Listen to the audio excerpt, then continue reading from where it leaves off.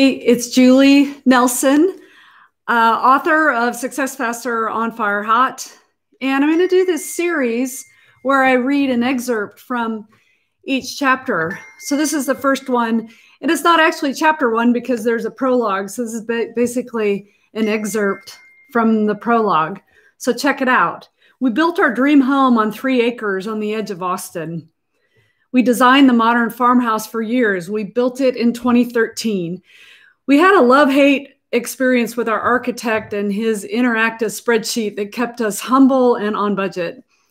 If we wanted to extend the laundry room 3 feet or widen the overall footprint of the home or add a fireplace or a dance hall, he clicked in a new number or two in his amazing Technicolor spreadsheet, and we could look immediately at the bottom line of what that particular modification did to our budget. The spreadsheet does not lie, and we would more often than not undo the most recent expensive what-if adjustment. We journeyed through this seesaw dream reality process of tweaking our wants and needs in alignment with our very specific budget. I still think we need that dance hall. We learned that you cannot build the perfect house the first time. We learned that the only way to build the perfect house is to build it twice. That way you get to improve upon everything that, in hindsight, would make it better or would at least move that one light switch that makes no sense at all, or switch out that now obviously undersized ceiling fan that we just had to have. We love Modern Farmhouse on the edge of Austin. It's not perfect, but it is the manifestation of a dream. Think of something you have created or built in your life: a house, a relationship, your business, something you built with your hands, a recipe, a song you wrote, an athletic skill you refined, and all the reiterations of that thing from concept to fruition.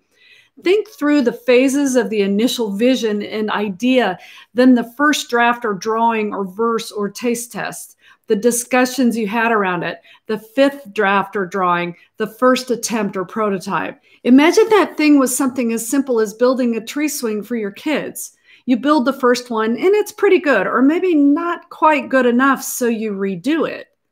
When it looks good, you snap a photo with happy kids in full swing and post it on Facebook. And then your brother wants one, so you do another one. And it's better the second time. And word gets out that you have mad tree swing skills, and your friends ask for one with modifications because trees and kids are different. And now others are involved in the vision and the discussions. Books are that way. All right, so that's the first excerpt from the first section in Success Faster on Fire Hot. Look for the series for the others. If they're not there yet, they're coming soon. You can find the book on Amazon. The fastest way to do that is onfirehot.com. And you can find lots of information and book resources at thenelsonproject.org. Ciao.